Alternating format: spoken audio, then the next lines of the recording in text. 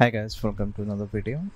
In this video, I'm gonna show you how you can build a AI chatbot using the Google Gemini API in Rapidbott. So in last month, I posted a video regarding the Gemini API testing and all. Our backend team is currently working on it. It's not yet available at the moment. When the native integration is soon available, this process will be really easy and it will be quite won't be that complex, and it will be very easy to set it up. So in this video I will gonna show you how you can set it up from scratch. It will be little complex, but I will try to explain at the very easiest way I could. If you have any doubts or something, you can reach out to a support team. So first thing you need to do is go to ai.google.dev. So here you will get this option, get API key in Google AI Studio. So click on it. It will take you to the marketsuite.google.com. So here since I already have an account, I already have created. Go to the API key.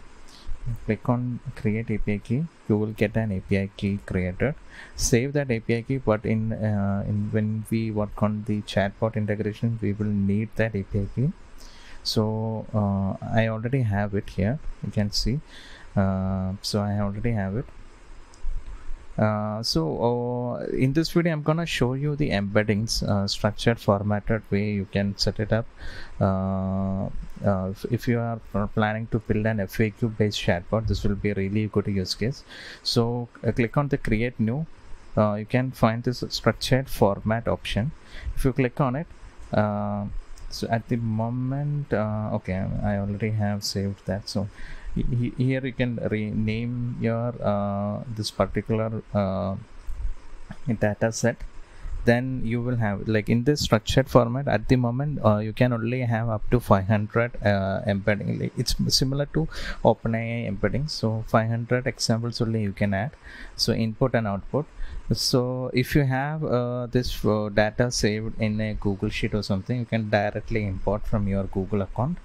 If the same account you're using, you can directly import it, or you can directly type and you can directly feed the information, or you can export as like this format, input output. You can export into a CSV file or Google Sheet, and directly you can add the data from your Google Sheet. So I'm not gonna do it because I already have everything set it up. So when you do, you can do it. So I have the input and output. So basic example, only 10 prompts or 10 data only available.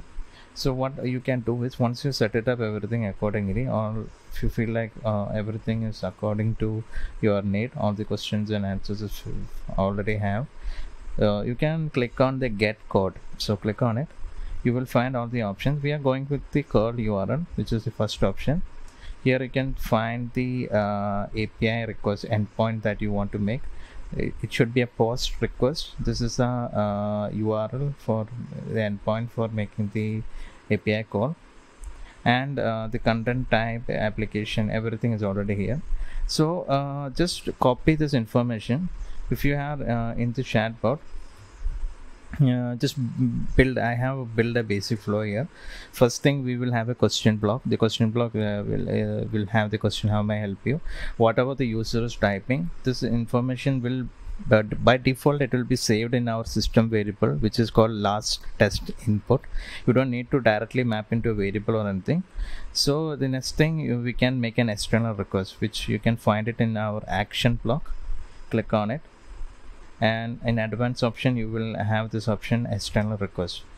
So if you click on add your request here, post, you can provide that an endpoint URL, and in the header you can provide content type application JSON, and you can set it up. So the next thing you need to do is copy this content, whatever in the data, no, just copy the entire data, just like that. Copy it and paste it on the response body row JSON. Just paste it exactly like that, how you are getting it.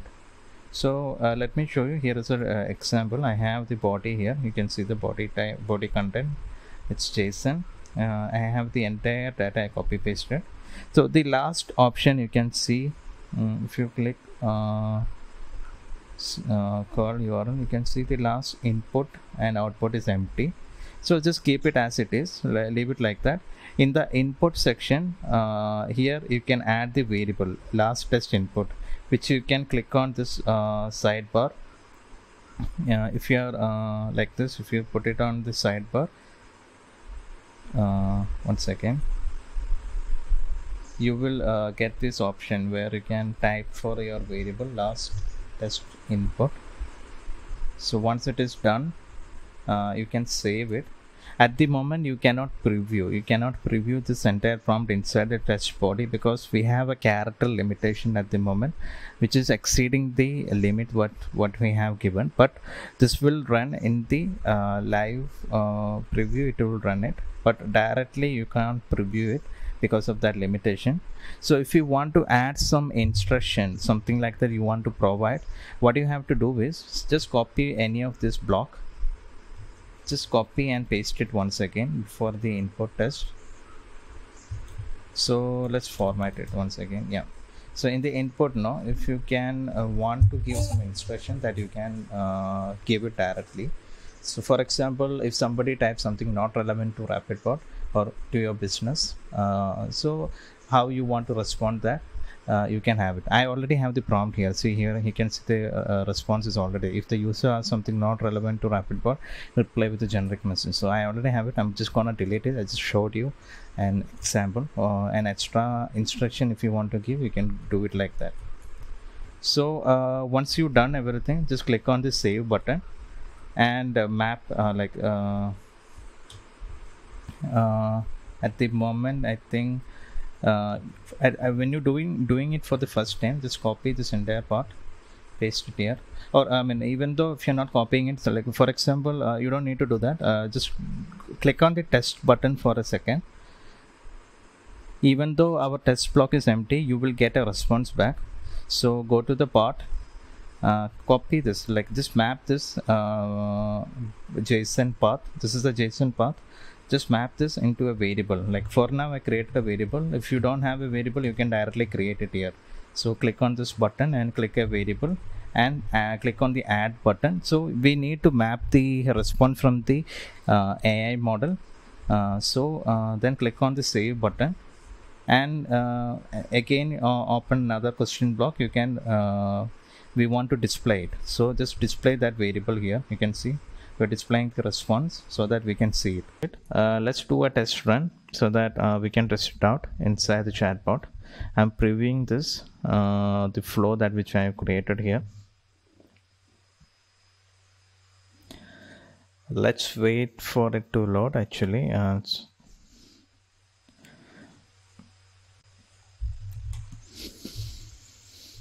Yeah, now let's ask what is Rapidbott, something like that. Let's go with the first question.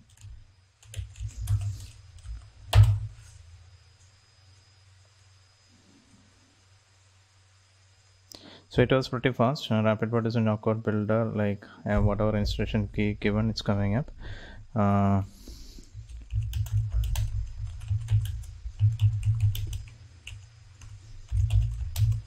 Let's see if it can respond that. Yeah, it can answer that also, because we have added that also. We have this option is there. Let's go with this question.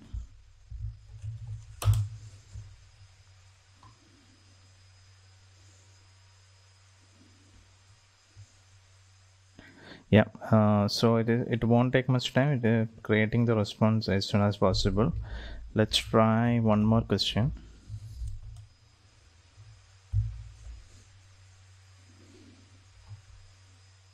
So that also we're getting response. So basically this is how you need to manually set it up, but once it is done, it is quite faster, and it will you can auto bind your customer support or FAQ using this model, using this way. So let's see something. I'm randomly typing something else. It's not even relevant. Let's see how it can handle this. Okay. Uh, it can understand it, so it makes sure that it is not giving anything else.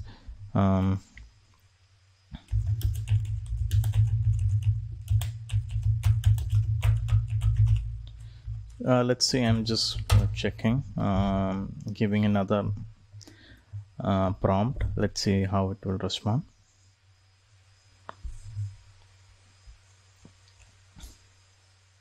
So currently it is comparing this with ManyChat. I mean, it's saying that what are the benefit, like, I mean, this AI, whatever embeddings that you provide, it knows what exactly all the details about your business. Based on that, it creates a quick response and gives a comparative study based on that. So this is one of the best model, one of the best embedding model that Gemini API has as compared to GPT-4.